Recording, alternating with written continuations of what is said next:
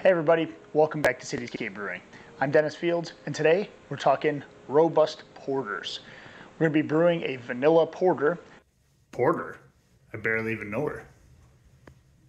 This one here is a little bit different. I didn't do a brew day video on this, but I made a porter with peanut butter powder and toasted coconut, which turned out absolutely amazing.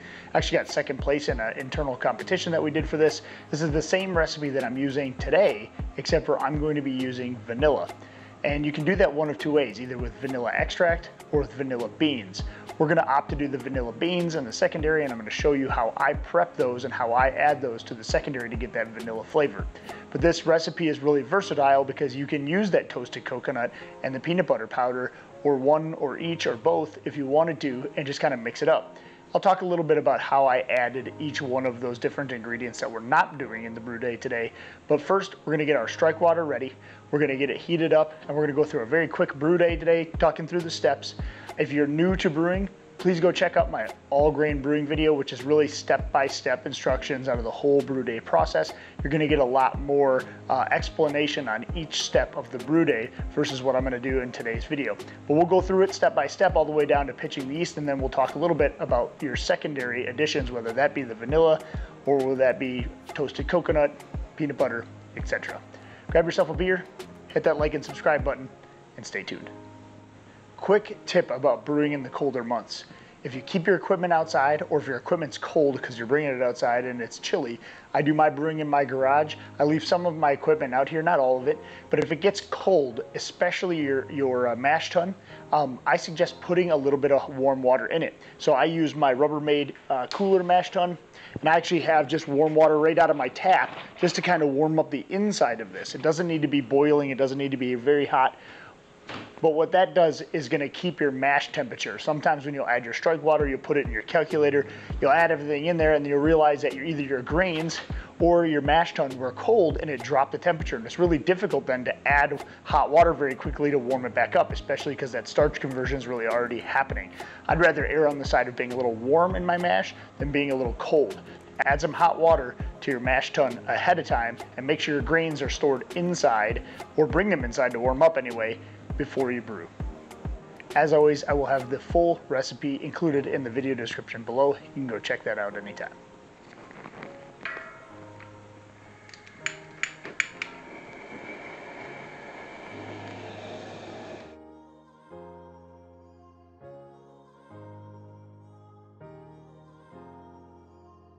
All right, while our strike water is getting heated up, I'm gonna go ahead and start milling our grains.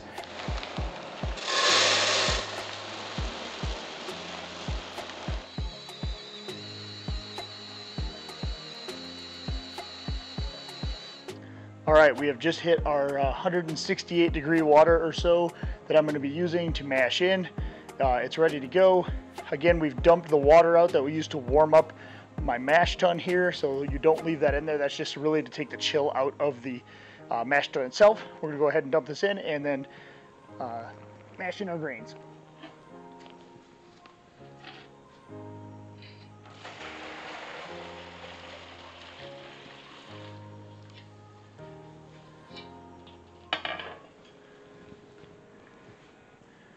Get our grains going here.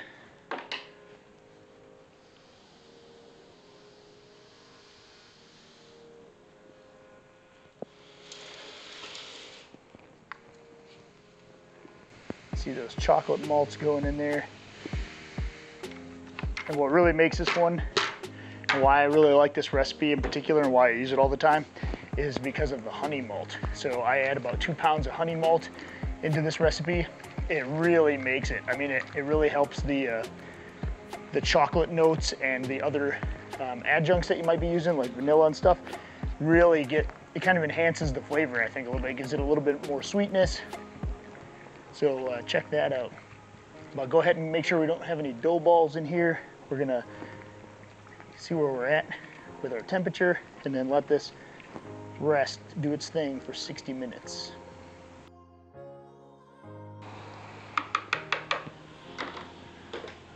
Take a temperature reading, see where we're at. Supposed to be at 154, and we are right on 154. 154.4. Perfect. So we're gonna get the lid onto this fast as we can and do our rest for 60 minutes. And I will come back after that gets done to do our first runnings.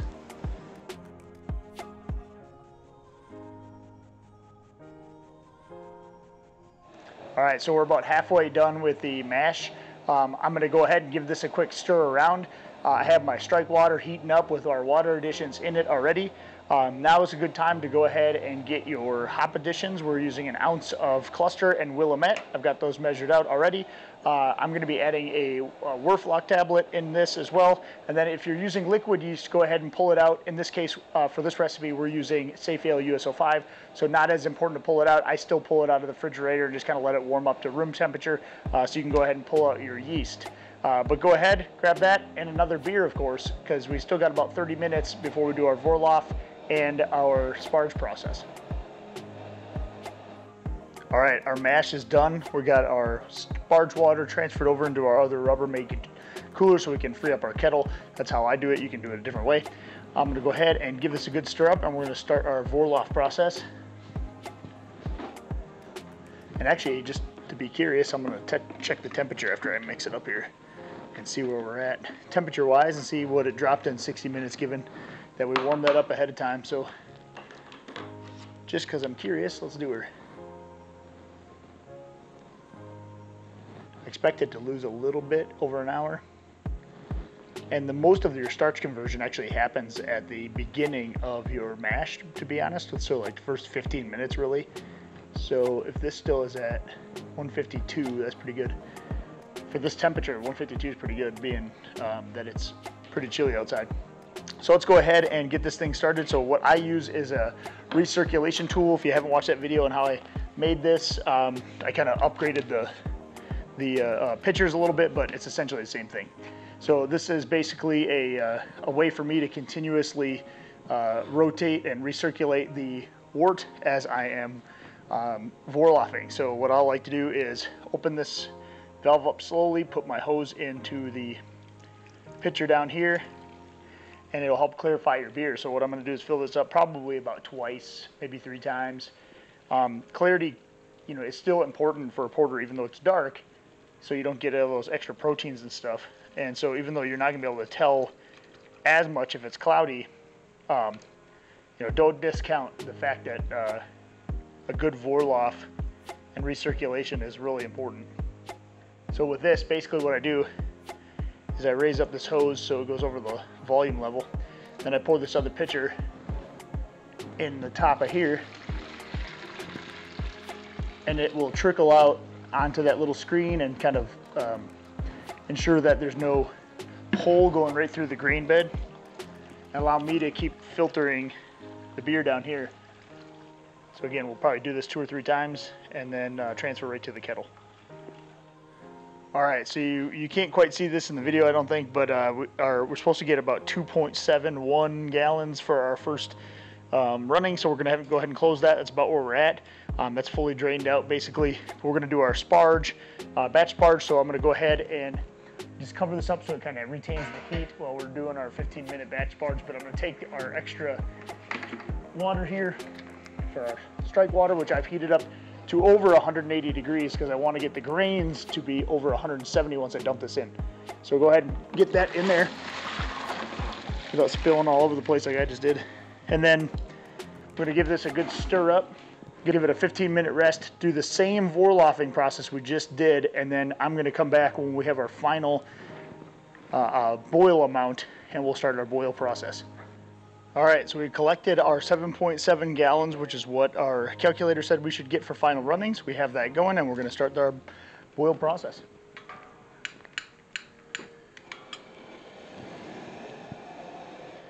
All right, as we're getting closer to boil, I went ahead and added my hop spider. This is the one that I use if I only have a couple of ounces of hops, which this one only has 2, so I think that should be fine. If I'm adding a whole lot of them, I use my DIY hop spider. Go ahead and check that video. I'll put that in the video description below. Also, don't forget to add some firm cap, which is this stuff here.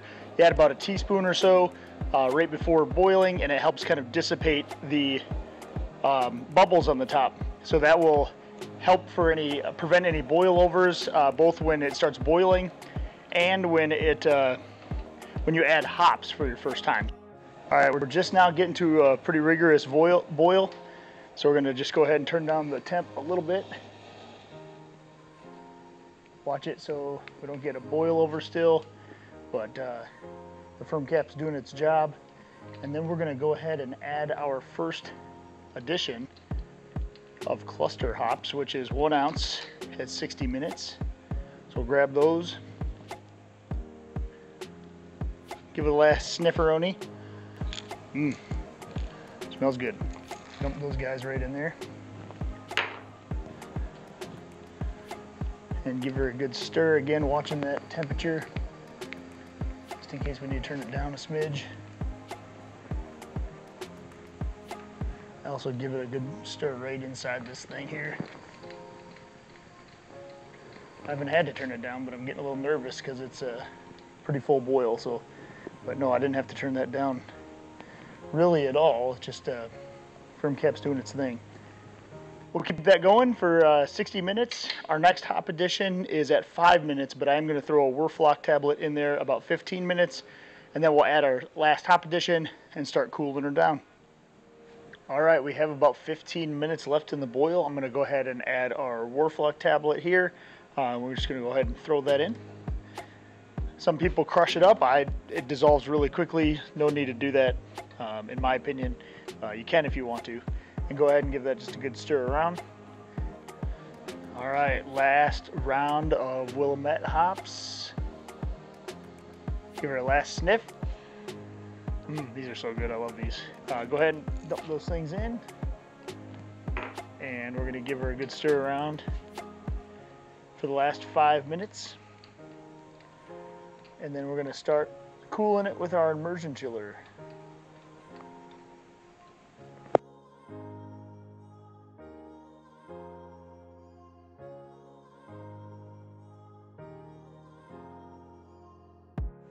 All right, we have this cooled down. It is under 80 degrees. I'm gonna go ahead and transfer this into our carboy.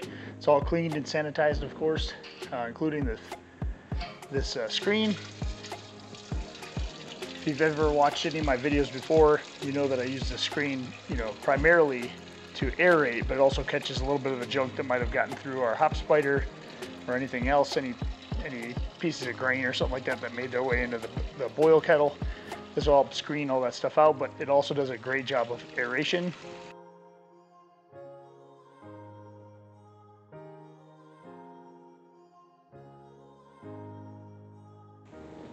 All right, we're gonna take a little sample again for our refractometer and see where our final gravity's at. And then we'll pitch our yeast and to get her moving. I'm gonna put this in our fermentation chamber behind me here so we can get it down to 67, which is our fermentation temperature, and we'll be right back. All right, we are in our fermentation chamber here. I've got everything hooked up, just about to sprinkle in our US-05. I sanitized scissors, cut that open quick. I'm gonna go ahead and sprinkle that in. I'm gonna gently sprinkle it on the top. I try to stay away from that tilt hydrometer a little bit, but that's okay if it gets on. We're gonna give it a little shake here in a minute. And then I kind of let that sit like this on the top, and then I'll come back after I put the lid all the way on it, and I will give it a good shake just to kind of mix it all in. Notice I do have my lizard lamp in there and a dehumidifier. Super important this time of year to have the lizard lamp because it's going to get cold in my garage at night, and that will actually keep the beer from getting too cold during fermentation. The dehumidifier will keep all the moisture out of there, prevent any molding issues, that kind of thing. But this time of year is really why you want to have that lizard lamp in there. If you haven't seen that video on how to make this fermentation chamber, go check that out. I'll have that in the video description below. All right, guys, last but not least, we got to do a hydrometer test, or a refractometer in my case, to see where we're at gravity-wise at the end of our boil here. This will be our original gravity, and it looks like our expected original gravity was supposed to be about 1056. So let's see where we're at. It looks like we are at about 1058, so only about 2 points over. That's okay. We were a little bit over on our pre-boil gravity, which was just fine too, so we got better efficiency than we thought, which was fine. So I expected it to be a few points higher. Actually, this is closer than I thought it was going to be. Yeah, it's about the same. All right, I went ahead and I recorded that at 1058. Our tilt hydrometer says 1057, so that's very, very close. I would use the refractometer reading over the tilt because that's going to be close, but not as accurate as our refractometer will be. So we'll be back when primary fermentation is done to add the vanilla beans. Hey guys, now we're back after post-fermentation. So I've pulled out our carboy. I've let it kind of sit and settle. We're going to transfer that into a secondary today. And today we're going to be prepping our vanilla beans here. We have 2 of them that are going to be going into our secondary.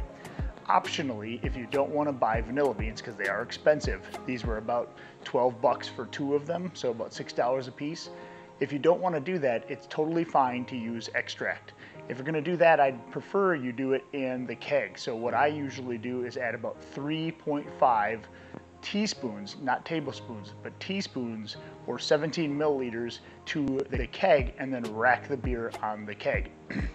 That's going to give you the most bang for your buck when it comes to the flavor in the keg so it doesn't drop out into a secondary.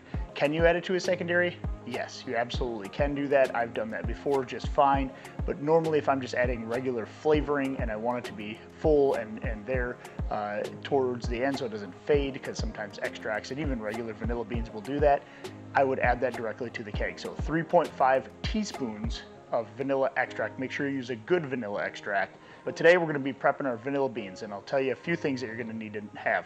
So first, you're going to need to have vanilla beans, of course. I have also opted to use a paint strainer bag. You don't have to use this, but this will help keep out any of the particles and things after we cut this up from getting sucked up when we rack this into our keg later on. So I'm going to be putting that into a paint strainer bag. I have this sanitized already.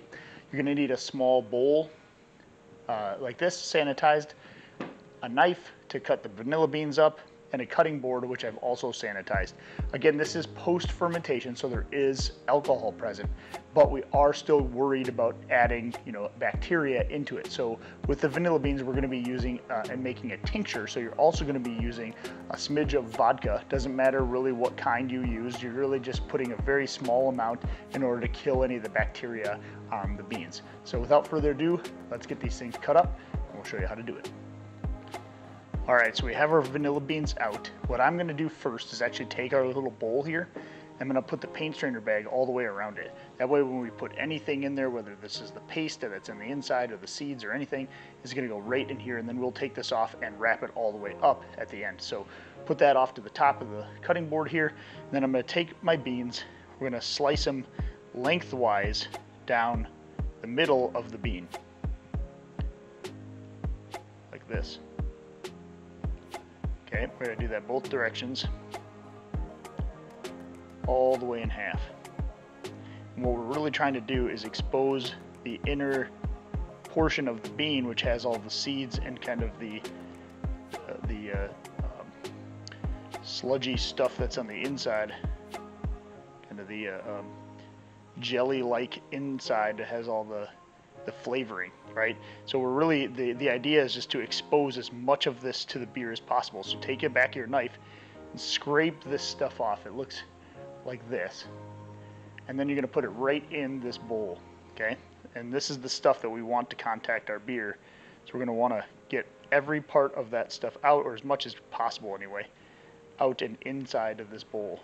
That is the most flavorful part of the bean itself, but we will be cutting up the bean into small pieces as well. So scrape that inside out, both sides here.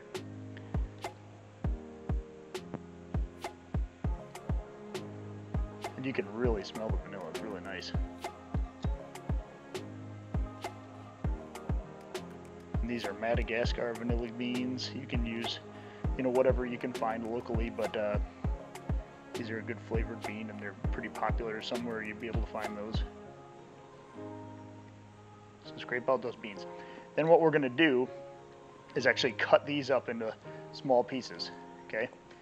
And it doesn't have to be perfect or anything like that, but we're really just trying to get surface area for the beer to latch onto and soak out all that vanilla flavoring from this bean.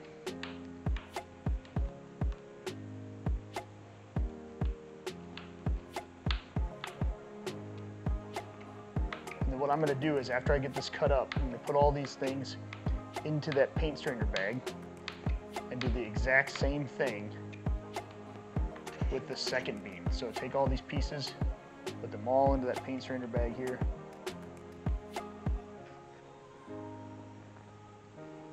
And then we're going to do the exact same thing I just did with the second bean, and then we'll be right back.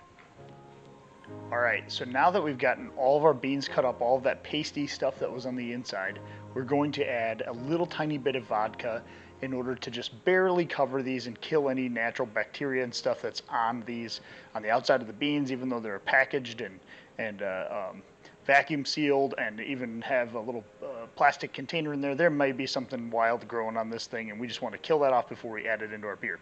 So the vodka will also help pull out the vanilla flavoring. So what we're going to do is push the paint strainer bag as far down to the bottom as we can. So we don't want to add a lot of vodka, and then we're going to want to spread these things out. We want to be able to basically put as little vodka in this bowl as possible. So make sure you have it all pressed down to the bottom. You don't want to have to fill this whole bowl up with vodka. What we're really trying to do is add just a little tiny bit that we can slosh around a little bit and cover the vanilla beans. So we'll add a little bit of this. Again, just a little tiny bit. We can always, as long as you're hitting everything, we can always kind of move it around in there. I don't like adding a ton of vodka into my beers, but I like doing this for certain things like peppers or vanilla beans, excuse me, because this is probably the best way to sanitize it without losing any of the flavor, because we're actually going to dump whatever remaining vodka kind of soaks out of here into the fermenter as well. So we're going to let that kind of soak in there. Just for, you know, probably 20 minutes or so, just gonna let that sit. What I'm gonna do in the meantime is actually take this paint strainer bag and pull it up and tie it closed. And that way, when we put it in there, all these things stay in the paint strainer bag, and nothing gets pulled out into our racking cane when we rack it to our keg. So I'm gonna carefully flip this thing back inside out and tie it shut.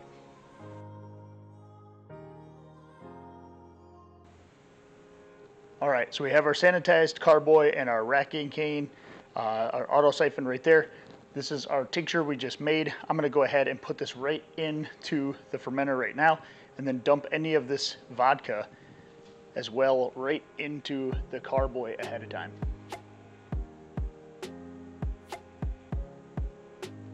So go ahead, we got that in there.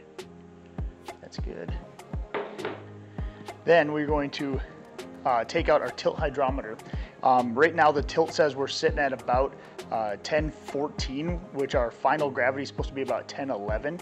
And again, these can be a couple points off, so we're gonna do a hydrometer reading just to make sure and see where we're at for real.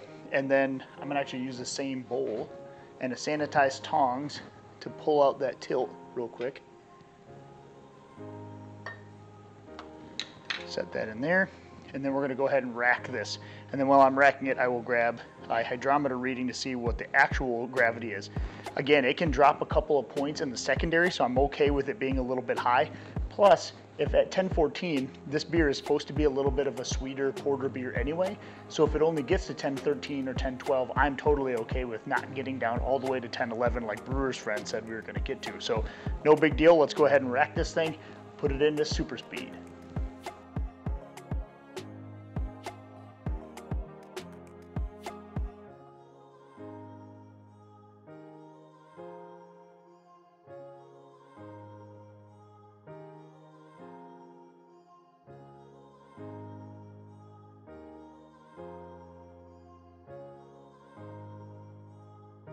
All right, make sure the lid is sealed tight, and then back into the fermentation chamber we go.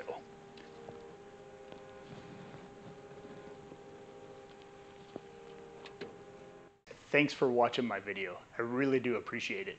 Another couple ways that you can help support the channel is by hitting that like and subscribe button.